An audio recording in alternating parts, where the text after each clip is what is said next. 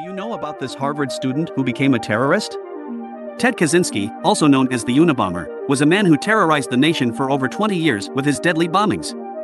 But what led this Harvard-educated mathematician down the path of violence and destruction, driven by his deep-seated hatred of modern technology and industrialization? Kaczynski believed that these advancements were destroying the environment and dehumanizing society. He sought to ignite a revolution against these forces, leading to a wave of bombings that killed 3 people and injured dozens more. Despite a massive manhunt and widespread media coverage, Kaczynski managed to evade capture for nearly 2 decades.